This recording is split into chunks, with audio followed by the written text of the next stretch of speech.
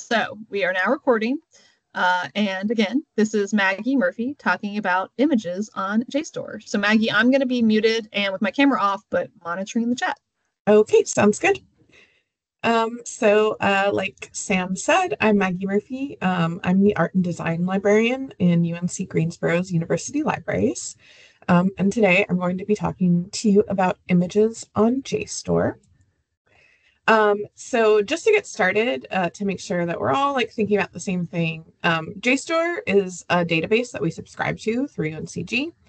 That is like really best known for the access it provides to journal articles and book chapters across disciplines. It's a database beloved by humanities faculty and students, but it also has resources in social sciences, natural sciences, STEM, health sciences, and so on. And it also, besides journal articles and books, includes images and primary sources. JSTOR is part of a not-for-profit organization called Ithaca. So a lot of the um, scholarly resources we subscribe to on your behalf through the library are published by for-profit companies, and JSTOR is a rarity in scholarly publishing in that it is under the umbrella of this nonprofit. So ArtStore is a subscription collection of over 2 million images contributed from cultural heritage institutions, so museums, archives, libraries, galleries, and so on around the world. ArtStore was previously its own database. It was hosted on a separate URL, artstore.org. But as of August 1st, 2024, artstore.org was retired. And now it is officially hosted on JSTOR.org. If I click on this link, you'll see that they have a sort of little press release here about the changeover from artstore.org to JSTOR.org. That all of the features that were available on artstore.org are still available on JSTOR, and in fact, they have some different features. Previously on ArtStore results, you could only get up to 72 image thumbnails per page, and now there's continuous scroll, things like that. To go over these changes, you can review this at jstor.org/artstore. Very easy to remember. But going back here, can I go full screen? Maybe. I don't know. Control-Shift-F. I think that's full screen. Okay, it's just not doing that. That's fine. To get to either JSTOR or ArtStore, if you are on campus and you access either tool from the UNCG Library's website by clicking on databases, you will see this access provided by University of North Carolina at Greensboro. This comes up automatically if you're on campus, and if you are off campus, it'll be pushed through our IP authentication, so you'll be prompted to log into your UNCG account through Microsoft before you get to the tool. However, even if you see access provided by University of North Carolina at Greensboro, you're good. You can search for and access anything on the JSTOR platform, including the ArtStore collection. However, if you want to use the workspace, which is a feature that I'll talk about in just a second, you do need to log in. And so what you're doing is you are logging into an individual account. You don't need to register or create one. You already have one. And that is connected to your UNCG account. And so once you log in, even though our UNCG accounts are administered by Microsoft, you are not going to choose login with Microsoft. You're going to choose Find My Institution. And from here, I like to search for Greensboro. If you start searching for University of North Carolina, it'll pull up all the UNCG system schools. So if you search for Greensboro, you just have to choose it out of this list here. And so once you have logged in, and I can do that here to show you what it looks like, you will see that it'll have your UNCG email here. If you were previously an ArtStore user, all of your image groups should now appear under your JSTOR workspace. So everything was migrated for you automatically. JSTOR is also one of the rare databases that anyone can navigate to and preview content. So you can search and you can see results, but not actually access it unless you have institutional or a personal account. But that means that you don't actually have to go through the UNCG library databases list. You can just navigate in a browser to jstor.org. You won't see the access provided by University of North Carolina at Greensboro until you then log in through UNCG. So if you're off campus, you can go to jstor.org, log in through UNCG, and you'll see this access provided and you'll be logged in.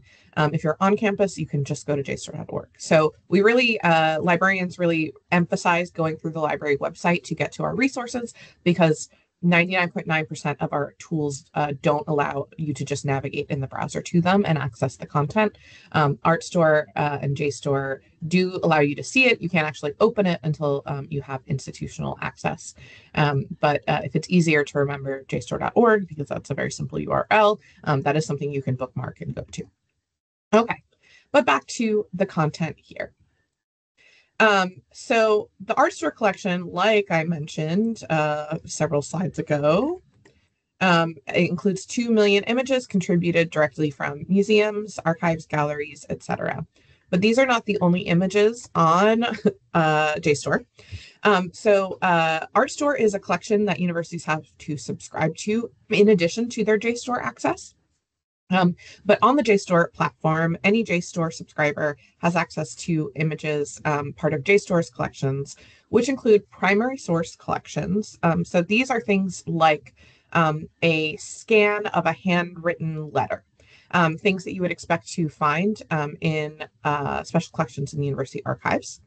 And that is why it also includes images contributed directly from university special collections and university archives. So, for example, this image on the right here is a scan of an album in the Mecklenburg County Health Department collections within the J. Murray Atkins Library Special Collections and University Archives at UNC Charlotte. And so this is not part of ArtStore. This is part of JSTOR's image collection. And they also have an open access content collection called Reveal Digital, which I linked to here. So all of those things are available in JSTOR outside of the ArtStore collection. So to get to images on JSTOR, there are a bunch of different ways to navigate there now. So the first thing you can do is go to jstor.com like this. And actually, I'm going to read through the stuff on the slide and then I'll demonstrate rather than going back and forth. So you can go to JSTOR, click on the Images tab in the search bar, and then do your search. So this is essentially like going to Google and then clicking on images. So you are just searching through the image results in JSTOR. Your results will include all images in JSTOR's collection, including the ArtStore collection, but also all those primary sources, things contributed from university special collections, and so on. And you can filter your results. One thing I like is that you can filter by resolution, meaning the image size. So if you're looking for super large images, you can narrow down your results to just those that are high resolution. You can also narrow down by date, classification. So this is something like whether it is a photograph, whether it is a painting, whether it is a map, stuff like that. Geography, so where it was created, collection, so by institution, and more. One thing you cannot currently narrow the results down by is copyright status or Creative Commons license. And that is something that users have requested and that they say that they are exploring. So a shortcut around that, if you are only looking for images that are copyright free, would be to search by date and look for images created on or before 1928. Another way is to go to JSTOR, click on the Browse drop-down menu and choose Images, and I'll show you that in just a moment. Or you can go to the ArtStore portal on JSTOR directly. The easiest way to get to ArtStore directly, there is a link that is jstor.org/site/ArtStore, but would be to go to the UNCG library website, click on Databases, and then search for ArtStore. Because they actually make it a little difficult to get to ArtStore from the JSTOR platform. So this is the ArtStore portal. It looks like the old ArtStore website did. You still have the JSTOR menu up top. The other options I was talking about was go to the JSTOR website, click on images and search. You can also do an advanced search, or you can go to browse and then choose images here. I also want to note that UNCG has an image collection that is only available to UNCG users called our Visual Resources Collection. And these are images that have been scanned from slides and out of books. They are images that we do not have copyright permission to share outside of UNCG. They are only used for teaching and research by our students and faculty. But there are about 66,000 images in here. And so they directly support the specific teaching and research done at UNCG. But if I go back to JSTOR again, here's the images search. And here is what it looks like if I go to browse and then images. It brings me to this portal here. These are all of JSTOR's image collections. You can see a lot of them are from institutional collections, so part of University of Glasgow. But if it is an ArtStore collection, we'll say part of ArtStore. Up here, these are ArtStore collections here. And so this looks just a little bit different navigation than it did when we were at JSTOR.org site ArtStore. So this looks like the old ArtStore. This is searching or browsing through ArtStore collections from this JSTOR images portal. And then across all of the collections, you can also browse by classification. And again, these are things like painting, sculpture, graphics, etc., by the kind of image it is. And then by geography. So across all of those collections, but by the place or culture where the image was created. So there are many different ways to access the images on JSTOR. So there are some features specific to images on the JSTOR platform that are helpful if you are interested in using images. And again, I'm going to read through all of these and then I will demonstrate it rather than going back and forth constantly. So there is something called the compare mode. So compare mode lets you view an image side by side with multiple images or with text. So you can do it with up to 4 items at a time. And it is accessed by looking at the item and then clicking on compare. I'll show you this in just a moment. You can also save images across ArtStore and JSTOR collections to your JSTOR workspace, either from viewing a specific image or item or from your search results. So you can select multiple things while it is in the thumbnail mode of your search results and add them to your workspace. You can add them to your general workspace or to folders. You can create folders while you are saving. And you can save whole images or save image details. So you may be zooming into a particular part of the image by selecting Save Current Zoom within the Save menu. And again, I will demonstrate this in just a moment.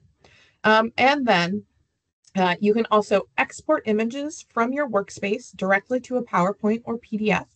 The PowerPoint will be a PowerPoint presentation with 1 image per slide, and the metadata or cataloging description or the caption will appear in the notes field. So it's not on the slide itself, it'll be in the notes. If you export as a PDF, it will be a list of the images in the folder with image thumbnails and that sort of metadata or caption information with links back to the items. They have also created a presentation mode straight from your workspace.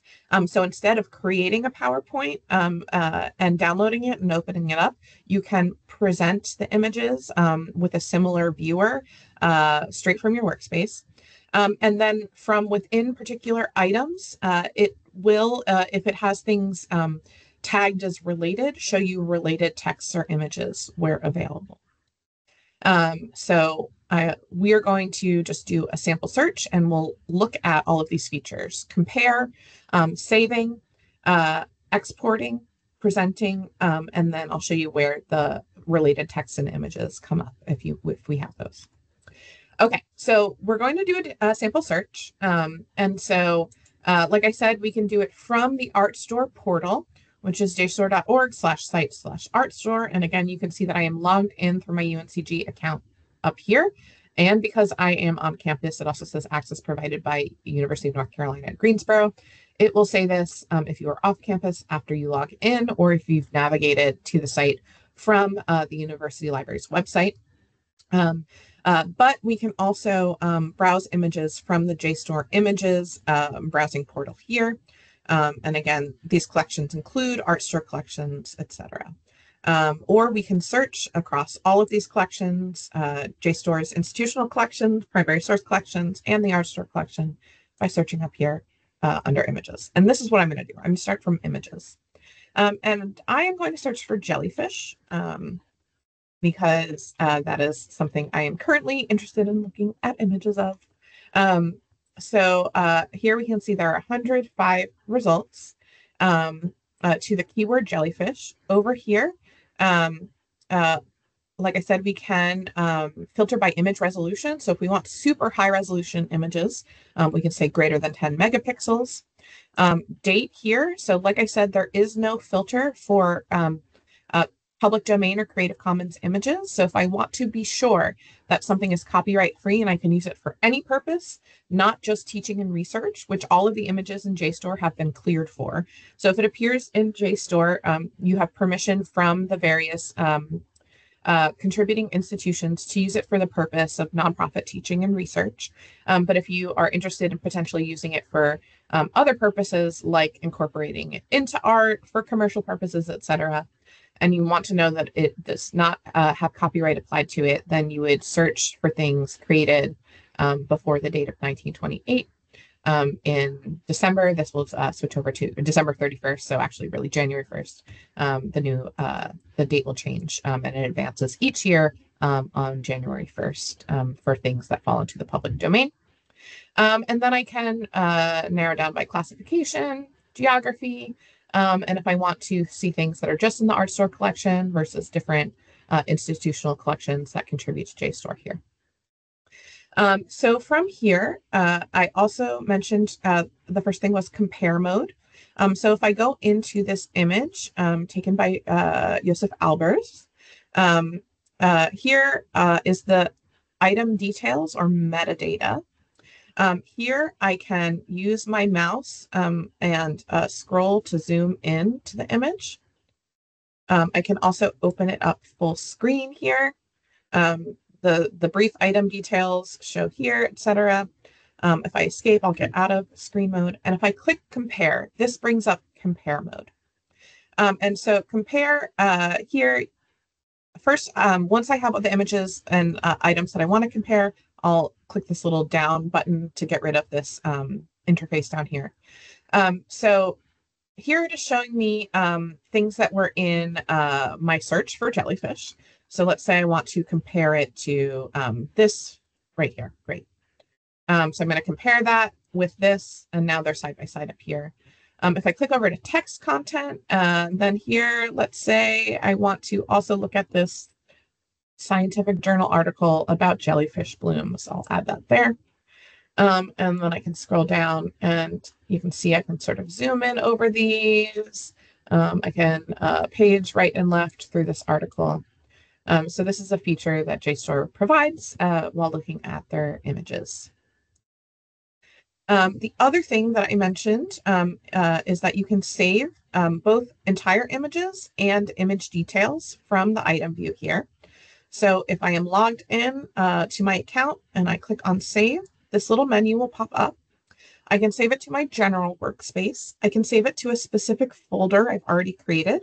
I can create a new folder, which I'll do here, and I'll say jellyfish, create and save. And there we saved the entire image. But let's say I zoom in and I really want to focus on, I don't know, this detail. I can hit save again and choose save current zoom level and save it to jellyfish. And so now in the jellyfish folder, I have both the image and the detail I created. If I go back to my search results, I can also add things directly from this thumbnail mode, and I will save these to the jellyfish folder. And maybe I'll save this one because it's weird looking. I'll just save it by clicking on that, save to workspace, save to jellyfish. So we've looked at compare, we've looked at saving to our workspace. We created a folder. Now we're going to go into that folder. And I will go into jellyfish here. Here you see the options to export and to present. And let's say my jellyfish folder is getting really unwieldy. I can also create subfolders from here. My export options, as I mentioned, are export to PowerPoint, export to PDF, and also export to zip, which is just downloading all of the images to a zip folder. So this would be downloading all of the high resolution images at once instead of going into each item and clicking on download. So when you download, it'll download this this image as a folder up here, or in this case, directly as a JPEG. If it is a really high resolution image, sometimes it'll download multiple resolutions at once into a folder. But if I go back to my workspace, let's say my jellyfish folder, I'm going to refresh to see everything, and I export to PowerPoint. If you have a lot of images, this can take a little while. So because we only have 6, hopefully it'll only take a second so I can show you what this looks like.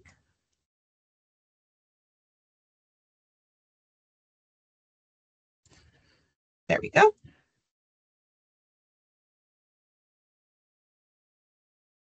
And now it has created a presentation. The title slide just says jellyfish because that was the name of our folder. And here it has 1 image per slide. And if you can see down below, it has the item details or cataloging metadata, the description of the image, its creator, and its holding institution that is entered by catalogers, contributing images to ArtStore. And then finally, you can export as a PDF, and it should do this relatively quickly. And what it is creating is a list of all of the images in the file, a really brief version of those item details, and then a link back to the image. So this is helpful if you have lots of images in a workspace folder. I also mentioned that you can present directly from this interface here by clicking on present. And it opens up this viewer. It includes those item details down here as a little caption, but you can hide that if you want to. And you just tab through everything here. If I go to more items, it'll allow you to see a preview of everything in the folder as well. Okay, so the other thing that I wanted to mention again, if I go in here, is that you will sometimes see related images or related text. So in this case, we have both. So if I scroll down here, this is an algorithmic feature. So this image is coming up as related to, in this case, it says the front matter. So this is the table of contents of this journal issue. And it could be, okay, it's because the front matter includes the cover image, which is a jellyfish. So for some reason it's saying, okay, yeah, this is an AI research tool that decided that this was a recommended related text for this image. And it's because the cover image of this was a jellyfish. So not actually helpful in terms of finding text in JSTOR related to this image. I would have hoped that maybe it was like a journal article about the moon jellyfish or something like that. But in this case, it just made a weird connection. Down here are related images. And again, this is algorithmic. There's no human saying, okay, this is definitely related. So here we have some other jellyfish. Here, this might be called like a jellyfish hem or something like that. In terms of some of the other things in here, like this bridge, a traffic jam on this bridge, I'm not really sure why it is showing up. Or in this case, sting, the person, is related to the idea of sting, things that jellyfish do. So again, this is an AI feature. It may be useful, but not necessarily. Okay, so going back to my slides, The other thing that is something that I always point out when we're talking about JSTOR and ArtStore images is the issue of that cataloging data, which we call metadata. It's also referred to item details in JSTOR. And the problem is that way back in the day, when the ArtStore collection began to be built, all of that data about the images was contributed by the institution that that uploaded the image. So because the images were uploaded by hundreds, if not thousands, of institutions, each of those institutions, the different museum, the different archive, the different library, uses different cataloging standards, different rules for cataloging. And so as a result, both the way that it is structured in the different fields and the amount of completeness of the metadata varies wildly from image to image and collection to collection. This makes it difficult to search comprehensively, meaning if you want to find every image of a work by a particular artist, it makes it difficult to find everything by that artist because their name may have been structured a bunch of different ways. I'll show you in just a second. And this also messes up the way that citations are generated. So I'm going to go back into my workspace here. Let's go here. Nope, I don't want to do that. My workspace. I'm going to go into a folder that I maintain called cataloging examples. And so, okay, so this is a great example. So here are a bunch of images by Renee Magritte. And if we look at this one, we see that Renee Magritte's name is structured as first name, last name, Renee Magritte, comma, Belgian, comma, 1898 to 1967. This is different than it is in this one, where their name is just Renee Magritte. And it is different than it is in this one, which has all of this stuff in it.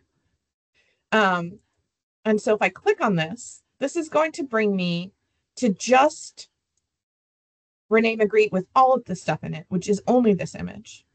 Versus if I click on it,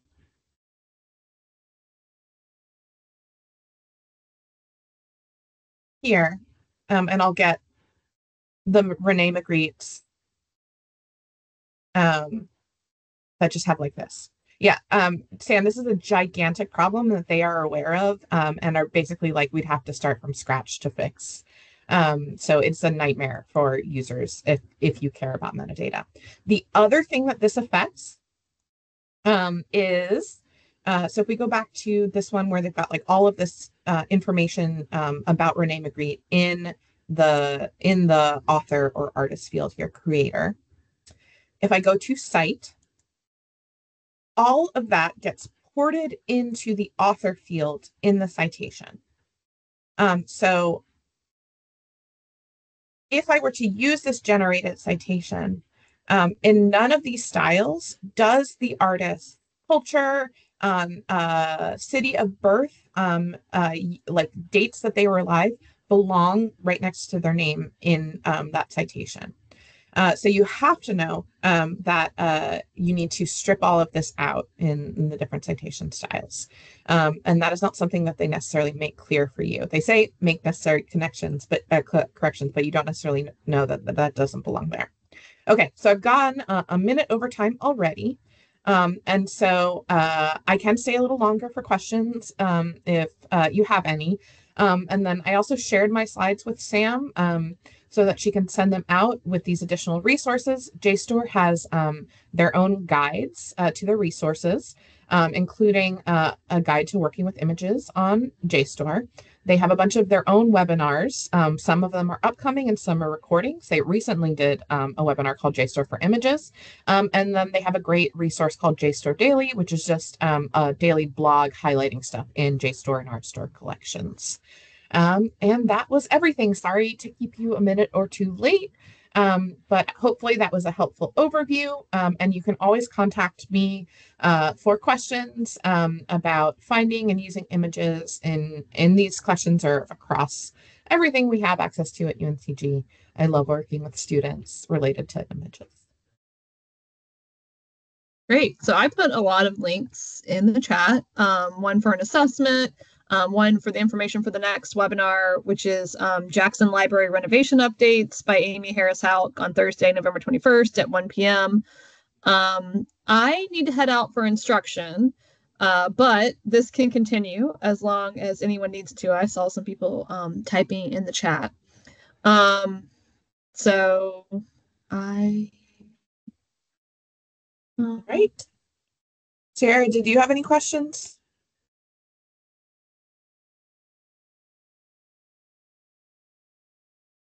Okay, sounds great. Well, thanks again for coming. And yeah, if you do have any questions, my email is, I'll just put it right here too.